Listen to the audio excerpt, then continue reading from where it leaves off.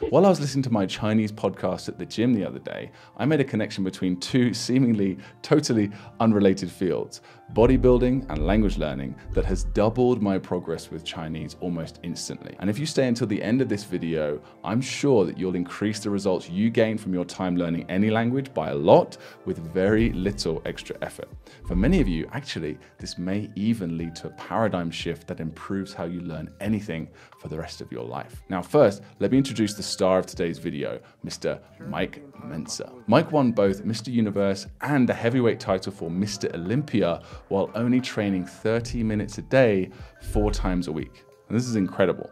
Just to put in perspective how incredible that is, almost all pro bodybuilders then and now train 2 to 4 hours a day, 6 to 7 days a week. Mike also personally trained 6-time Mr. Olympia winner Dorian Yates. And he wasn't just your average meathead either.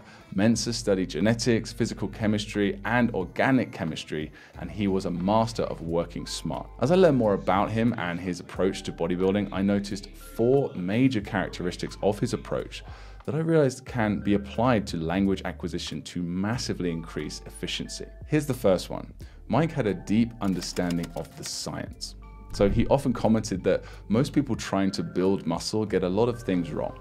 They do too many sets, they work out too often, and they rest too little between workouts, which leads to overtraining, which hurts muscle growth. And when they do work out, they don't push their muscles to absolute failure, which really is the only way to stimulate growth, in his opinion. Mensa also said that people eat way more than they need to gain muscle, and the body can only really absorb a certain amount of nutrients to grow a certain amount of muscle in a certain amount of time, and consuming more than the body can take is just kind of pointless. Overall, Mike was adamant that so many people working out in the gym were just wasting time due to a lack of understanding of biology and chemistry. In the same vein, most people learning languages don't know how the brain actually acquires language. They work really hard, but not so smart. This was me, by the way.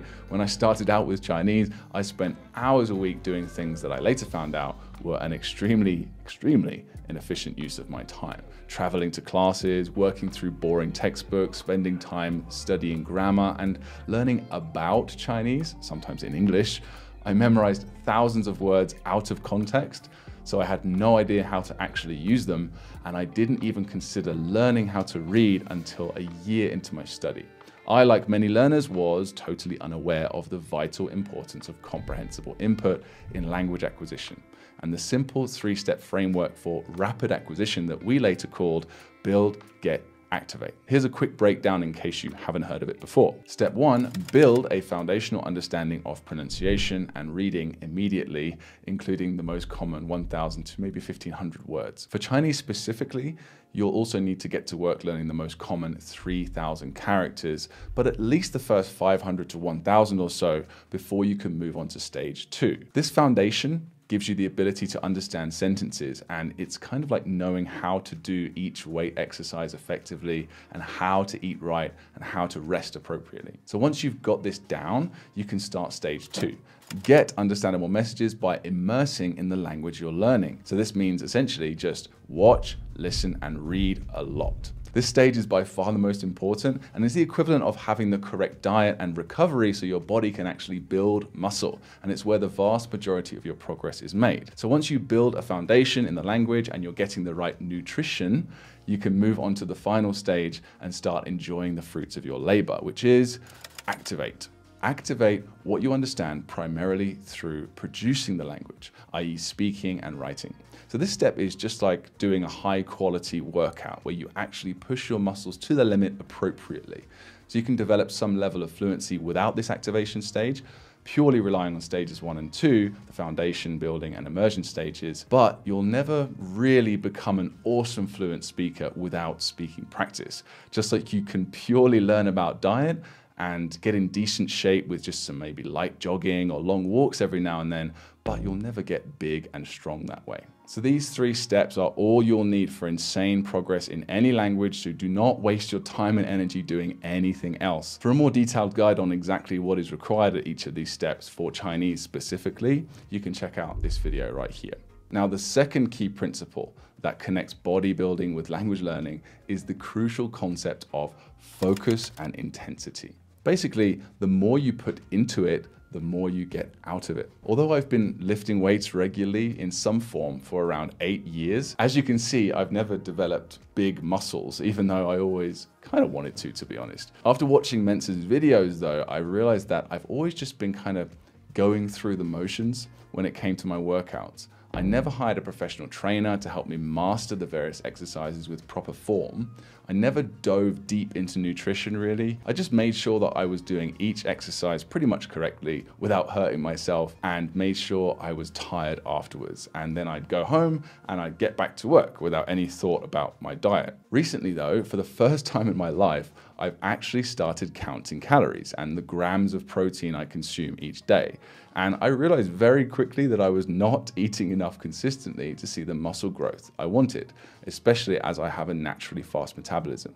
So my biggest progress killer though, was that I very rarely did what Mike calls HIT, or high intensity training. I'd always stop just short of failure before the exercise really became painful and uncomfortable, avoiding that last 1 or 2 vital reps that actually stimulate the muscle growth. I also never used what bodybuilders call mind-muscle connection, where you focus on working each muscle consciously. I also did my reps way too fast, just trying to kind of get to the end of the set. I wasn't focusing on that time under tension technique, actually going through the rather unpleasant feeling of slowing down each rep so the muscle is strained for longer and it's actually damaged so it can grow. So how do all these mistakes in my exercise regime relate to learning languages? Well, don't worry, I'm not about to suggest that you immerse to the point of failure. Oh, I'm immersing in Chinese, oh, my brain hurts. No, nothing like that. Let me just give you some examples to explain what I mean, because this is really important. So over the past 18 months or so, I've roughly immersed in Chinese actively, as in with 100% focus, for around 700 hours, maybe 800 hours tops. So that's 2 hours a day on average. And these last 6 months or so, to be honest, been so busy, I've managed to maybe squeeze in an hour or so.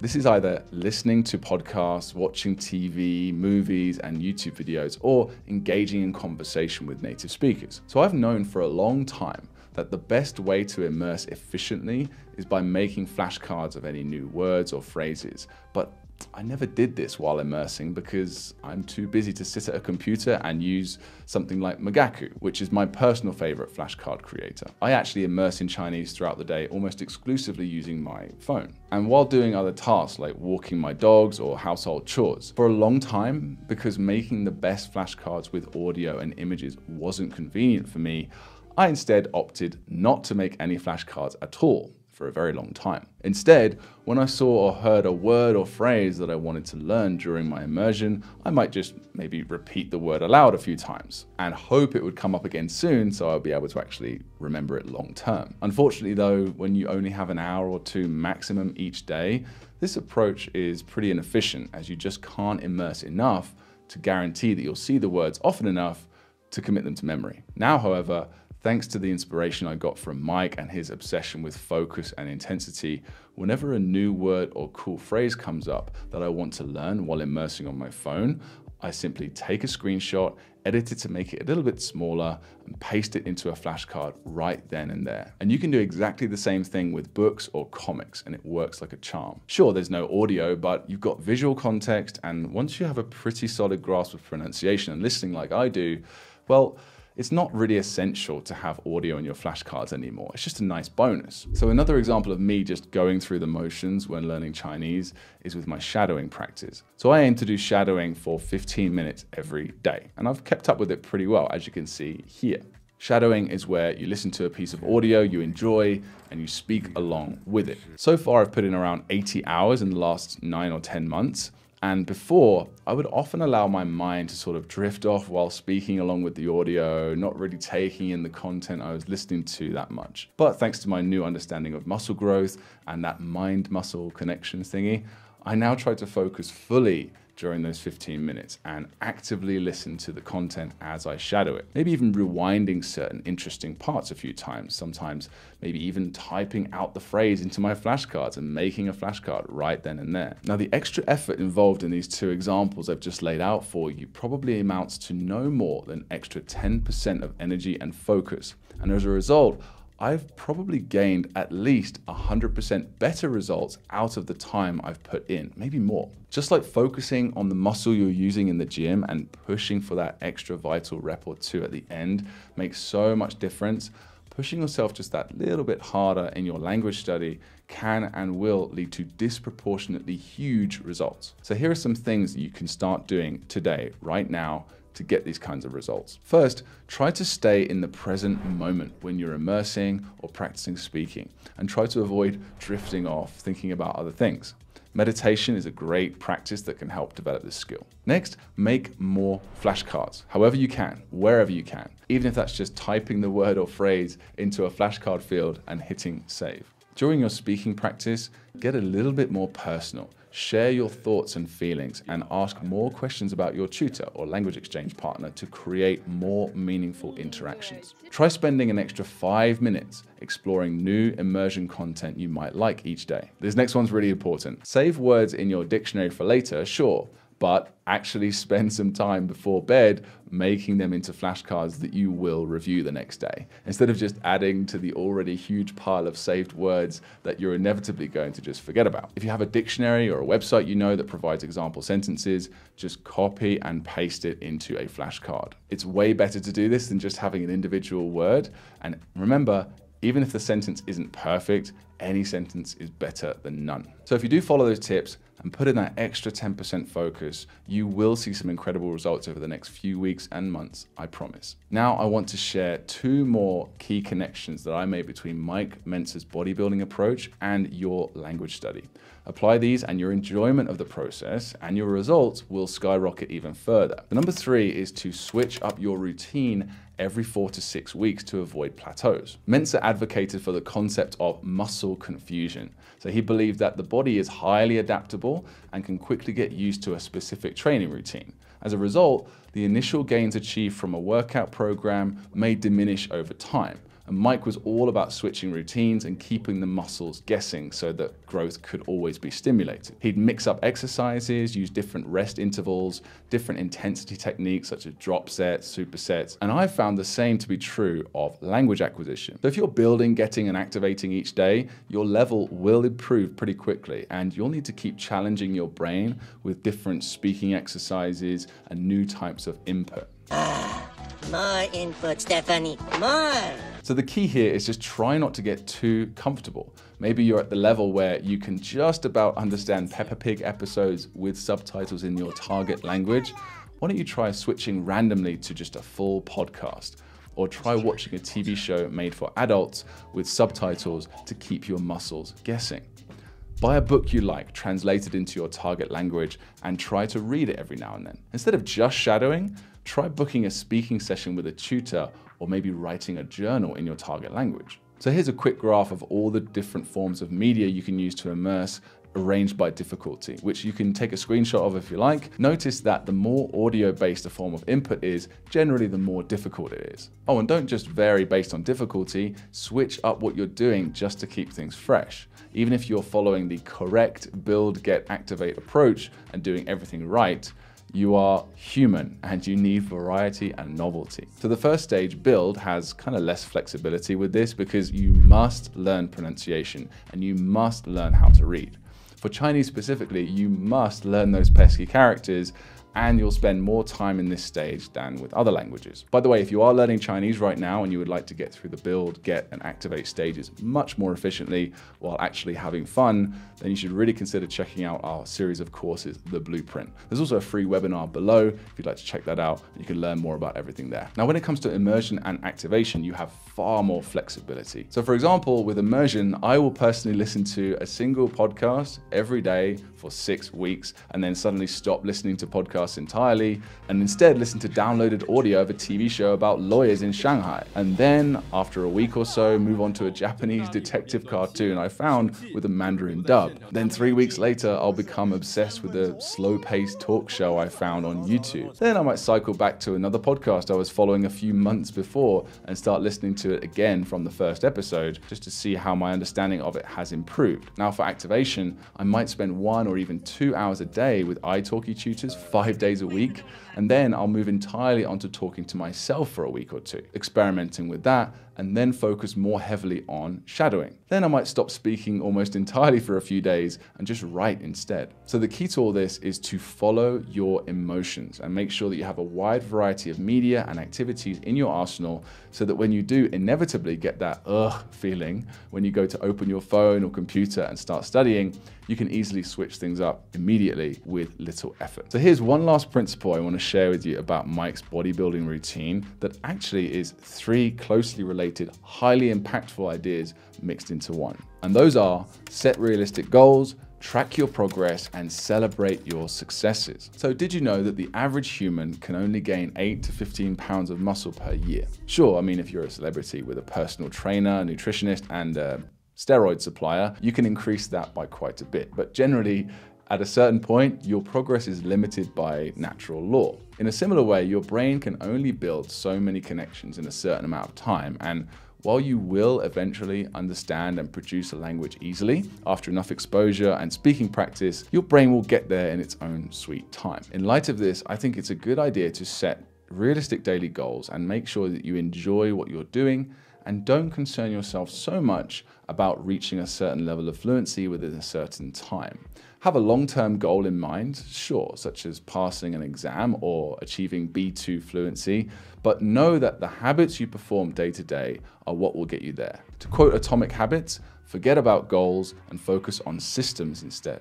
So for an example, here's my recommended habit list for a beginner Chinese learner with 90 minutes per day to invest. Daily goals might include reviewing flashcards for 30 minutes, learning 5 characters for 10 minutes, spend another 10 minutes learning 5 words, then immerse and make flashcards for half an hour, then shadow for 5 minutes and write a journal entry for 5 minutes. Weekly goals might include have 2 45-minute speaking sessions, review habit progress and adjust your goals for 5 minutes, and then research new immersion content for 15 minutes. If you maintain habits like these, you will eventually become fluent. So focus on completing those each day or week and switch things up where you can to keep things fun and challenging. Make sure to use some sort of journal or even a habit tracking app like I use to track your progress with your daily goals and your weekly goals. Give yourself rewards for even small achievements and make sure that you celebrate any milestones you create for yourself. Now with my habit tracking app, I can do a quick review of the day, the week, the month, and even the year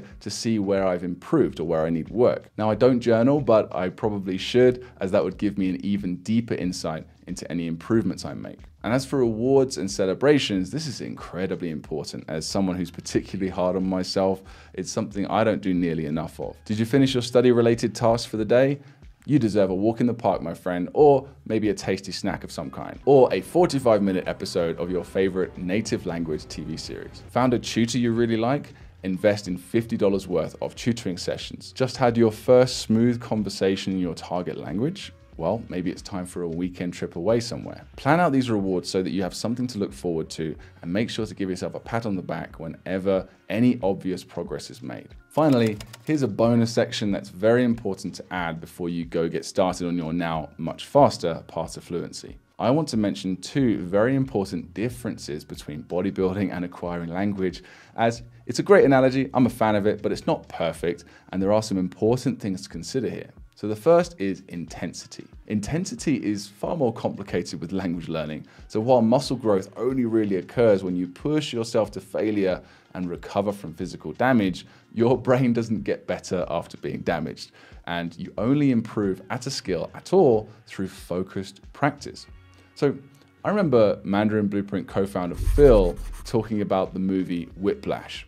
Phil is a jazz drummer, and I remember him saying that while Whiplash was really fun to watch, it massively oversimplifies the process of becoming a great drummer. It's not about pushing yourself to the physical limits, causing blisters, and needing ice baths. No. In fact, if you ever find yourself not looking forward to or not enjoying your language study routine for any extended period of time, you need to switch things up immediately. The ability to immerse and practice speaking or writing with focus and regularity is what leads to results. And the more you enjoy consuming the content, or chatting with your speaking partners, the easier it will be to stay consistent and the more progress you will make in a shorter amount of time. The term no pain, no gain, thankfully, does not apply to us language learners. Now, the other important point I wanted to mention is that of volume and rest. So it's a common myth that the brain is a muscle. Well, it isn't. It's a huge collection of neurons, a big meat computer that is literally built to acquire language rapidly when it gets the right stimulus. Getting enough rest and recovery is important for language acquisition, sure, but generally your brain can handle a lot more than your muscles. It can recover way faster, and unlike with bodybuilding, you should increase intensity or difficulty and volume of immersion and speaking as you advance in level, not decrease. Whereas with bodybuilding, you should decrease your workouts and rest more as you advance, otherwise you risk overtraining. This is especially true of immersion, by the way, as it's a more passive activity and you can do it for 6, even 8 hours per day if you want and get amazing results. Speaking and writing, however, because they are more active and require more focus, they can be exhausting and genuinely they feel like a workout. And I feel like there might be a point of diminishing returns after, say, an hour or so per day of speaking practice. So there you have it, guys. That's my comparison between bodybuilding and language acquisition. I hope you found this useful. And if you'd like to learn more about how to take Chinese specifically to a high level and make the process easy and fun, please check out this video right here for the full guide.